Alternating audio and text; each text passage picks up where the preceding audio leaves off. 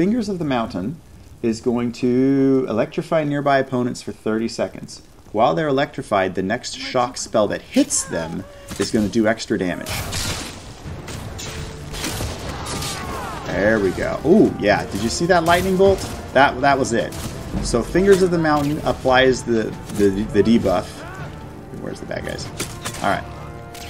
There we go. Okay, so he's glowing green. Then we hit him with Electroshock. And then comes the lightning bolt. Alrighty. So do you remember that Call Lightning spell from earlier? This bad boy, Fingers of the Mountain, basically charges everything with static electricity. I don't think it does that much damage on its own. Let me just check.